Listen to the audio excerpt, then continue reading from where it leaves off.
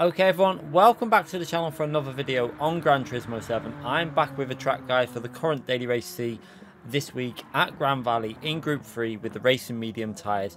Also, we're including the setup in this video for the Genesis, the Nissan GTR and the McLaren that I used yesterday. So if you want to check them out, make sure you check out them setups towards the end of the video. But we're going to try and give you some advice with the Genesis as a track guide, because I think this car is the strongest car over one lap.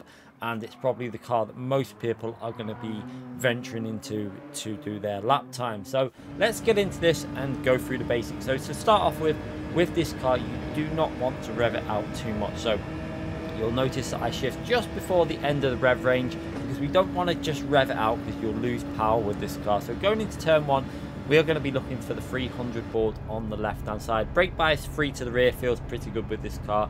And yeah, there's the 300 board, and we're going to brake pretty much dead level with that, with the Genesis. So as we approach it there, you can see maybe a fraction past the 300 board. We're onto the brakes, and now we're going to slow the car down, keeping it to the left briefly before we're about to turn in and take quite a narrow line into this corner, because you want to keep it quite tight to the apex. See, trail braking into the corner, down to second gear. Then we're going to go back up to third gear before we put the power down. And now just be cautious on that power. You can see just feathering the throttle ever so slightly before we get 100% down. And now this is completely flat out all the way through here. It's all about just optimizing the line and keeping it as straight as possible. So as we approach this corner here, want to get the right hand tire right up to the sand or the dirt on the right hand side, as close as you can get it. And you can see there, just skimming that right hand side. You can see the Ghost in front of us, just skimming that with that little bit of tarmac. Now just be cautious you don't go too far on the left hand side here, because you can pick up a penalty as you go to the left hand side. But you can see again, using that little bit of tarmac to straighten the line as much as possible. Now you want to keep the car to the left hand side of the track, because we're going to brake on that 400 board, pretty much dead level again with that 400 board. So as we approach it there, onto the brakes. And now we're going to keep the car in a straight line for the next braking phase. So keeping that car in a straight line while we do the trail braking into the corner. And now we're going to start rotating it in. So just past the board on the left there, the 100 board, I think it is there. And we're going to start trail braking in, down to first gear for extra rotation. Then back up to second gear as we put the power down.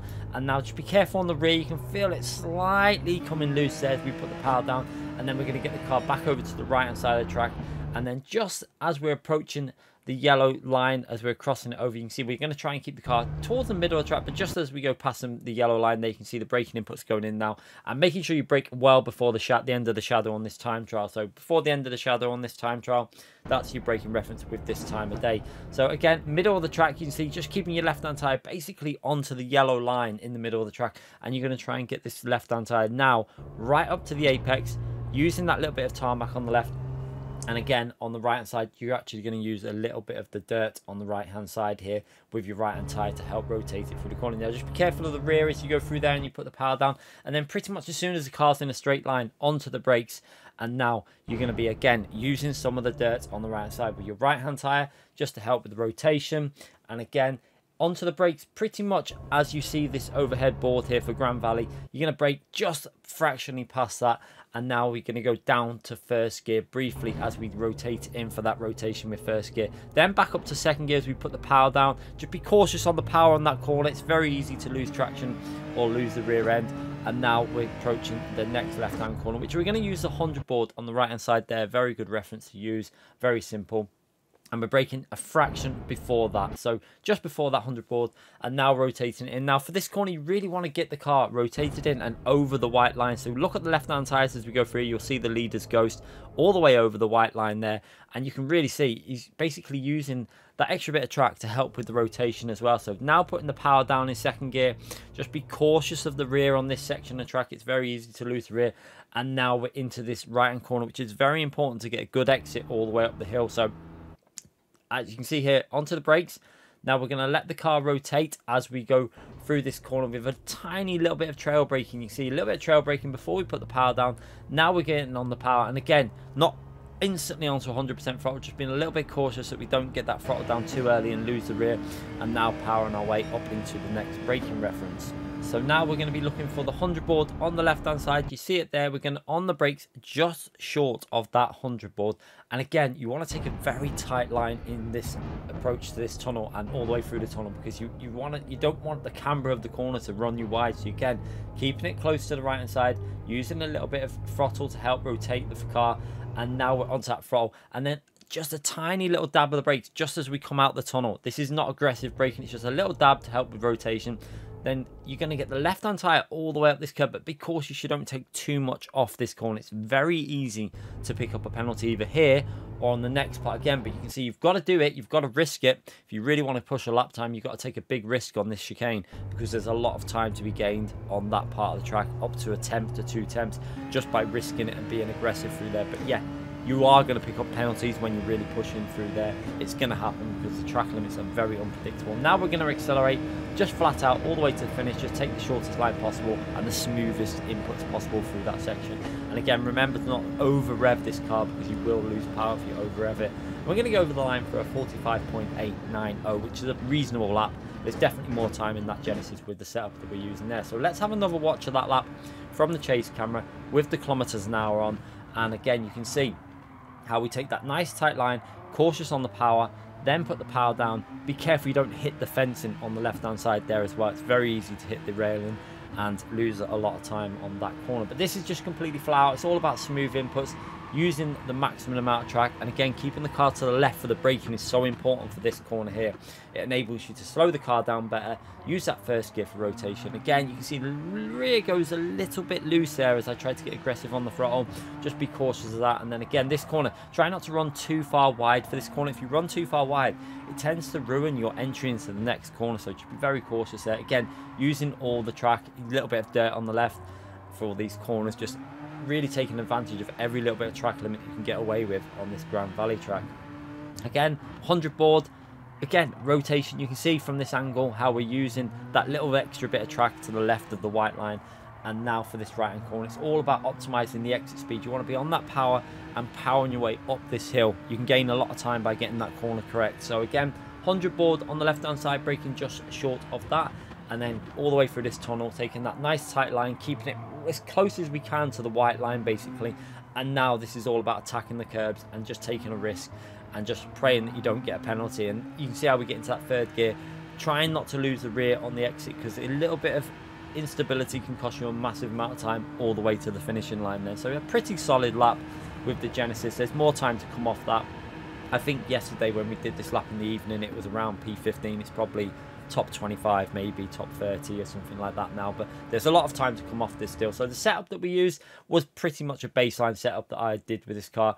9.6 on the roll bars. In FR cars, you generally go a little bit higher on the front roll bar than the rear, and then very low on the damping ratio compression. Then you are going to go higher on the expansion generally with the FR setups that I've seen, and a lot of the time with the FR setups you are going to go very low with the natural frequency. However, with the Genesis, I did like to go a little bit higher on the rear just to help with the rotation. So now we're going to run into the GTR, and I'm going to show you a lap that I did with the GTR that was also into the 45s. So going into turn 1, you're going to notice we can brake a fraction later with this car into turn 1. You can see a little bit more aggressive. You can see I've also got the brake bias forward to the rear.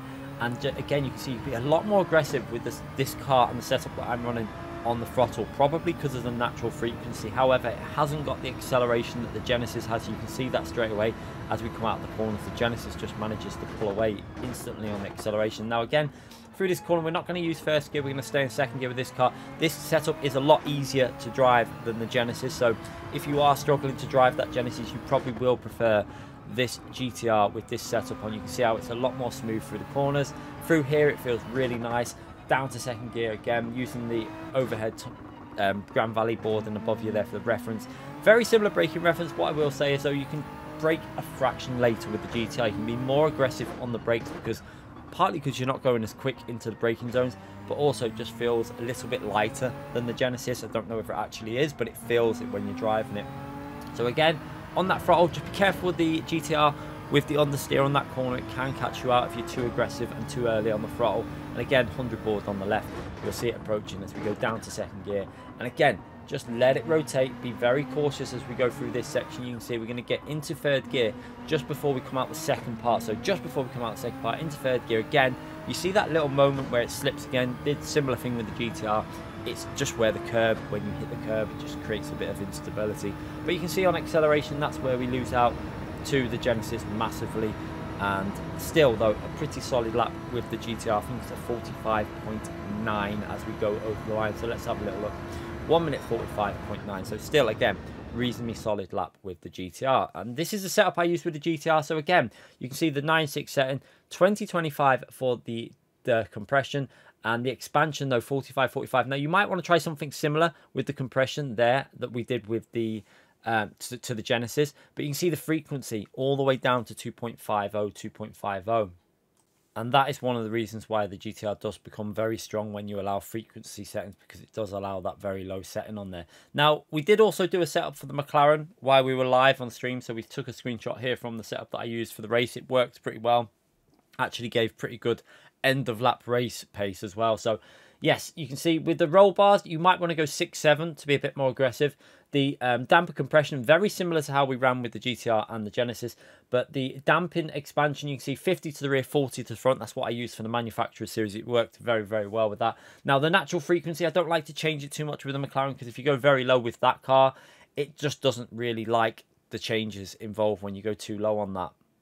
So yeah, hopefully one of these setups will help you out, whether it's the McLaren that we've just shown you there that we use for the race, or the GTR, or the Genesis setup. Hopefully you'll be able to find some pace in one of them cars. I wanted to get more than one setup done for this guy to try and help as many people out as possible. So yeah, if you do enjoy these videos, hit the like button, subscribe to the channel, let me know in the comment section also if it has helped you out. I'll see you all soon for more videos and more live streams. Thanks for watching, everyone. Bye.